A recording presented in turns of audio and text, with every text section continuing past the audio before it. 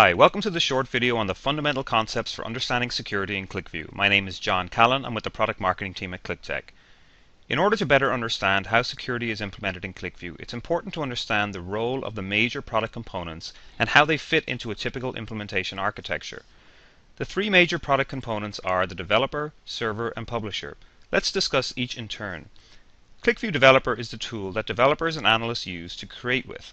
They create data extraction and transformation models here, as well as the interactive presentation layer or graphical user interface that ultimately becomes the end user's window into QlikView. This product is used either on a Windows desktop or server, and the file type that is ultimately created is called a QVW file.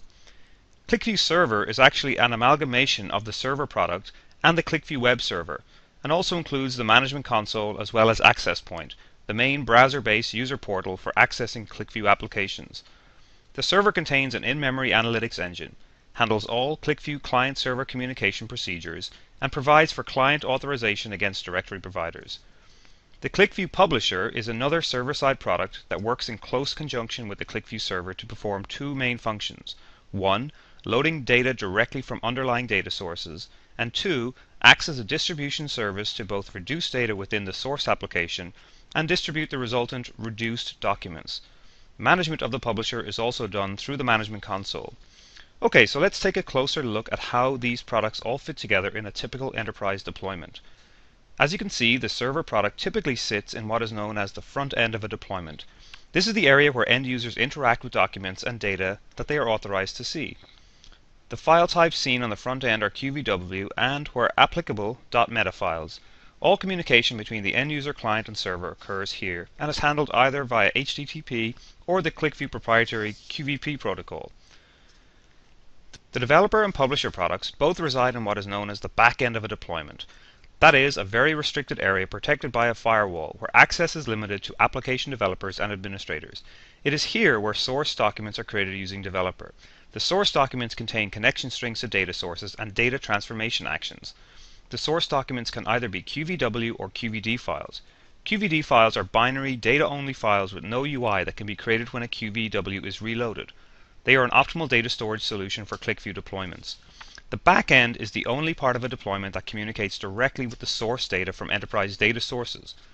When these core QlikView products are combined in this way, a pretty typical deployment scenario emerges. Of course, other deployment scenarios are possible, for example, including adding a further tier containing just the web server. Let's take a look at how QlikView handles issues such as user authentication and authorization. These are handled in much greater depth in further videos in this series, so I'll keep it pretty conceptual here. Authentication answers the question of who you are and how do you prove it.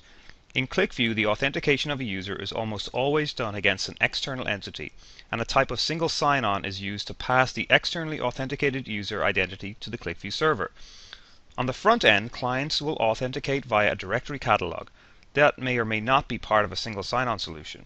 Once authenticated, all communication is secured via HTTPS or the QlikView QVP protocol. On the back end, the publisher will interact with a directory catalog to authenticate the service's users before running reloads, reductions, and/or distribution tasks. QlikView can work with a variety of authentication protocols, the most common of which is integrated Windows authentication, but also supports HTTP headers and ticketing. In less common instances, a QlikView custom directory can be utilized, where QlikView can be used to provide authentication using a control list set up within the QlikView server. Authorization answers the questions of, once you have been authenticated, what data are you allowed to see and what are you allowed to do? There are two topics I'd like to cover here. First is file or document security. There are two options for controlling document access privileges in QlikView. The first is using NTFS mode. This is where the Windows OS controls access. The second is called DMS, where QlikView controls access. DMS stands for Document Metadata Services and is a QlikView proprietary feature controlled via the Enterprise Management Console on the QlikView server. The second topic is data level security. QlikView handles this in one of two ways, or a combination of both. The first is called section access, and this is implemented at the file level. That is, once you have been granted access to a particular document, what data within that document are you allowed access to? Using section access, row and field level security can be implemented. It's implemented at the QlikView file level by an administrator using something called a hidden script. More on that in this video series later. A second method for data security is using the publisher to reduce the data. Basically, a source file is broken up into smaller files, each containing a subset of data of the source file. These files can then be accessed only by people who have authorization to view them. This is also a very secure method because the new reduced documents have no interaction at all with the original source databases. So how do these concepts work in practice? Well, let's take a look at a section access example. Here we have a user who is using one of the supported clients, Ajax, desktop, mobile, etc.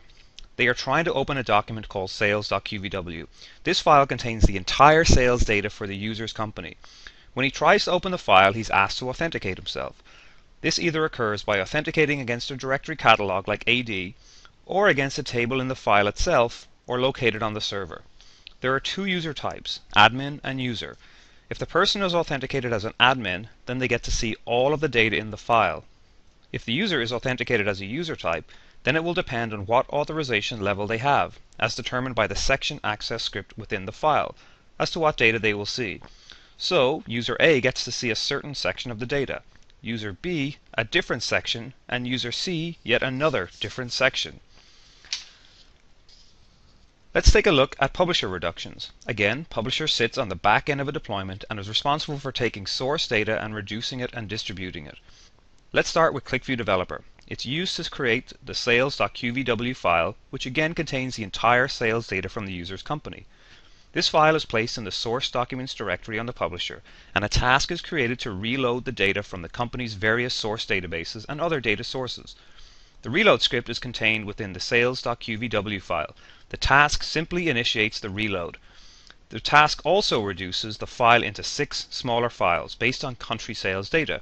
The final role of the task is to distribute it to a QlikView server. As you can now see, this neatly represents the front-end, back-end architecture as previously discussed. From here, the newly created files are made available through Access Point, from which authorized users can access the file or files that they have access privileges to via a variety of clients. The important point here is that none of the user documents contain data other than that which is relevant to that file. They do not contain any of the other source data. In this video series, I'll walk through how security in QlikView is applied through a combination of document level and server level approaches. Depending on the size and complexity of your implementation, some or all of the approaches covered in this series will be relevant to you. Thank you.